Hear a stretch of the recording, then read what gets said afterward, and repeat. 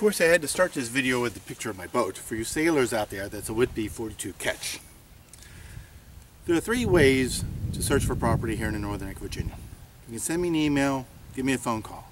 Hey Lon, I'm looking for a particular kind of property with this water depth in this price range. I can then send you a link to properties that I myself would buy given the current market conditions. And that will give you a real quick snapshot of what's available here in the Northern Neck, Virginia. The other way is to set up an account on my website. Yeah, you gotta enter your email address, you gotta create a password, but here's the advantage. You can search using every criteria that's available to the realtors down here. You can then save your searches, then you can be put on notice of changes in the status. Price changes, solds, any kind of change in status, you should receive notification of. It allows you an opportunity to independently monitor what's happening to properties that you are interested in here in the Northern Neck. When you search for properties, there are three criteria to keep in mind.